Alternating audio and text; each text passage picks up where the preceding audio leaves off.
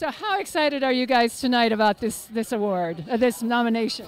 Surreal. I think it's very surreal, this whole situation. Unbelievable. Well, I was here like 30 years ago when it was a club, so it's kind of deja vu, and it's fun to be part of this. It's exciting. What are you guys working on right now? Right now, I personally am working on a bunch of different things. I just started my own record label called Remarkable Records. We're going to be putting out some old Motels stuff as well as a bunch of other projects I've done. I'm writing a pilot with a friend for a TV show, which is kind of fun. Can you tell us any hint of what it's about? Yeah, well, the fact is it's very strange. It's very surreal, and it involves time. I don't know. I can't divulge. Not going to divulge right now. If anybody's interested in a very strange project, call me.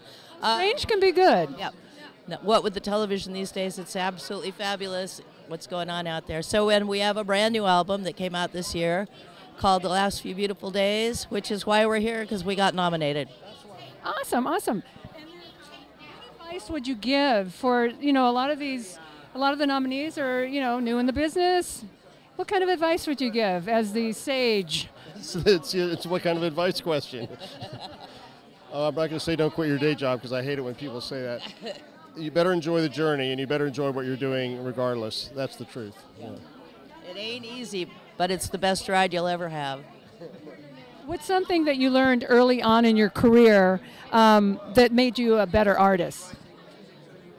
To get out of my own way and to trust my inner voice as opposed to my quest for fame or anything else. It's about the songs and the music. What about you?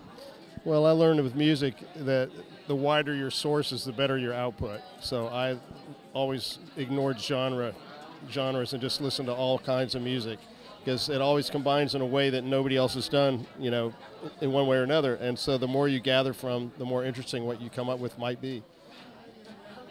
If you could change one thing about the music industry, and we only have a few seconds. We don't have a lot of time on that one. That's a whole other subject, but what would you change? Oh, you're both going to take it. Really a way to increase its value, but it's hard because it's already done, so that cow has left the barn. I think everybody's responsibility is just to continue to be as creative and literally turn your back on what looks like the golden goose egg and do what is creatively as inspiring and as different and as challenging as you possibly can. Try to break away. We were lucky enough to be in the 80s, and in the 80s, the thing that was so fantastic about it was there were no two bands that sounded the same. Oingo Boingo didn't sound like Debbie Harry, didn't sound like, Patti Smythe, everybody was different. Talking Heads, and everybody wanted to be different. Now I feel like everybody trying to grab the same brass ring, Find your own voice, lock yourself in a room without any other music, and listen to your heart.